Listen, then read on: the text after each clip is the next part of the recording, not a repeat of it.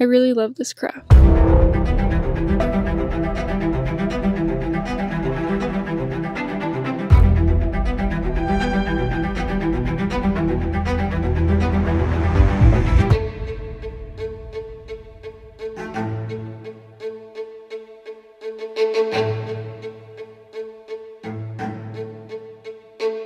But ever since I started posting online, I found myself at a crossroads in my heart. See, I'm the kind of person that desires deep and meaningful connection. So the idea of a life lived offline, focused on the people directly around me, cherishing the memories spent with close friends, laughter, simplicity, hardships, life, is really appealing to me. But I also love creating.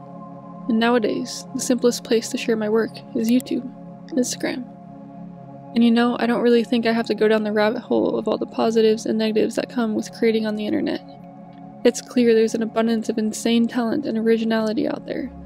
But it's also true that there's a lack of originality, and discouragement, pain, frustration with the algorithm, all the things.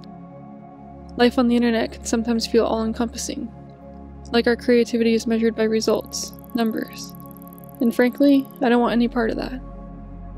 But one of the best things that has happened during my time online has been the opportunity to actually talk with other creatives. People have so kindly taken me up on my offer of mentorship calls where I've gotten to have conversations. Good, rich conversations. And it made me realize how much we all really have in common. Most of us want to create beautiful and meaningful things, but most of us also struggle with the same mental obstacles. It really is true that no one has it figured out. And so I've stayed here online, because I realized the crossroads can actually intersect. For a long while now, I've been asking myself how these passions of mine can coexist. The passion for meaningful human connection, experiencing the complexity of life together, and the passion to create beautiful things. The screen has always felt like a barrier to me, though I know there is someone so special behind any comment left on my video, and while I am deeply thankful and appreciate the support, the interaction still feels so distant to me. And I know it's unrealistic to be able to connect with everyone online who sees my work. There is a place for letting the art just speak for itself. But it doesn't inspire me to keep creating if I sit complacent in that reality.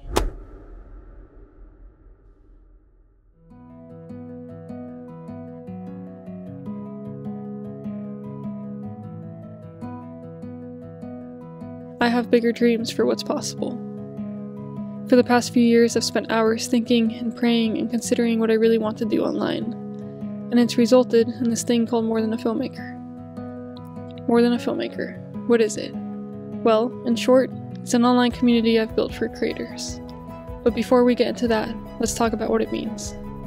It's not easy for me to compartmentalize life.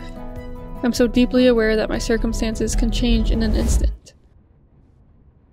I could get in an accident that forever takes away my physical or mental ability to create videos. I'm so sorry for such a sad example. I hope that never happens. But it's clear to me that my identity is so much more than being a filmmaker. My worth is not determined by my success or lack thereof in this career. I'm a human with a unique personality who is navigating this thing called life just like everyone else out there.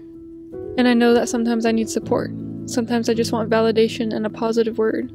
Sometimes I really want to be challenged because I want to get better. Sometimes my health tanks and so does my creativity. Sometimes I feel so lonely in this career. Sometimes an opportunity comes my way that makes me feel like I'm on top of the world.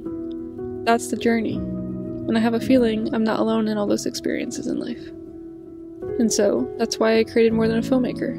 I wanted to build a space where we could come together as creators to support, encourage, sharpen, challenge, and be there for one another creatively and holistically. A place to find friends who share a common bond in creativity.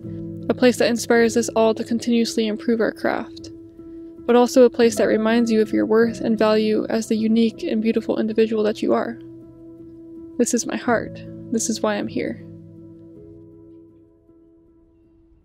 On a less philosophical and more practical note, what does the community platform really offer? I'm sure the community will morph and change with time, but at its origin and at its core, you can expect to experience live interaction with other creators, from casual conversations to educational workshops, collaboration opportunities, creative challenges, discussion feeds and direct messaging, engaging and interacting with new friends, and also resources. I really enjoy teaching. I've owned my own business as a freelance videographer for a little while now, and I love talking about what I've learned. So I've created a resource library called How Jordyn Does It that dives into how I've run my business, how I organize my files, how I personally fight creative block, and so much more. I have big dreams, and the truth is, I've worked really hard to build something great. But I'm also willing to be patient and trust that time and the right people will make it so much better than what I could ever do just by myself. That's the gift of community. I'm not making this to be about me. This is about us. And I think the final question I have to answer for now: who is this community for? Well, that's the other meaning behind the name More Than a Filmmaker. I don't want the offer to feel too broad, but I don't want anyone to feel like they're not welcome either. If you have a love for cameras, or creativity, or telling stories, there's a place for you. It's hard for a lot of people to believe it, but I promise, your unique creative brain will add so much value to the community regardless of your level of experience. Diversity and community is a strength, and I would truly be honored to get to know you. So there it is, my dreams and heart laid bare on the table. If you're interested in joining the More Than a Filmmaker community, I'll provide a link where you can go check it out. And don't hesitate to ask me questions. I want you to feel confident that this is the right thing for you. And if you're not interested, that's totally cool too. I'm still so thankful for your support. Thank you so much for watching. I hope you have a wonderful day. I'll see you next time. Bye guys.